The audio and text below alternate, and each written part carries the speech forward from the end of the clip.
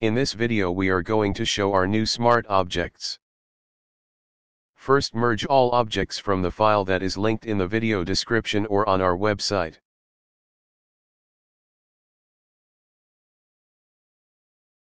Once the objects are merged into the scene, select one of them, go to Modify panel, scroll down to the Smart Object Properties rollout and press Build from Polygon button.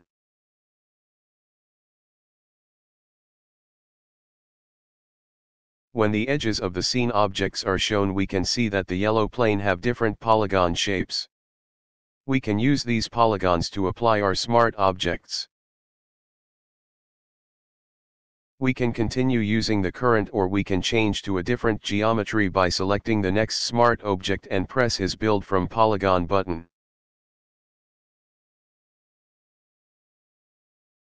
Finally, we can select the last smart object and use it for the last 3 polygons of the plane. As we can see, in a few seconds we cover with different paving blocks our plane.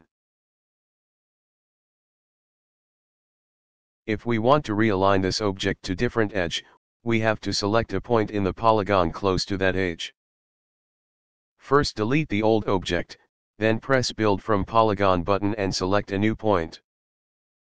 Now the tiled blocks are aligned to the closest to us edge. We can repeat the same with this object. Delete the old, select existing smart object, press the button and carefully select point in the polygon.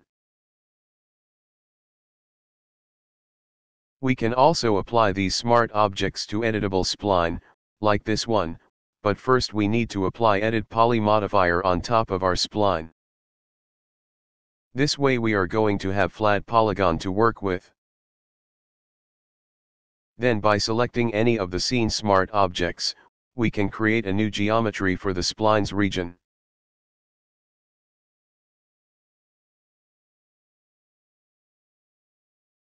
If we change the editable spline shape,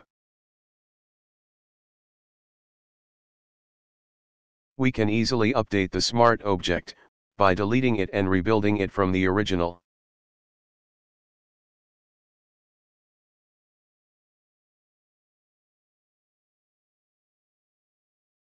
Thank you for watching this video. Let us know in the comments below what other types of smart objects you want to see. Please share this video and subscribe to our channel to be notified when we have new products or new updates for Aviz Studio Tools.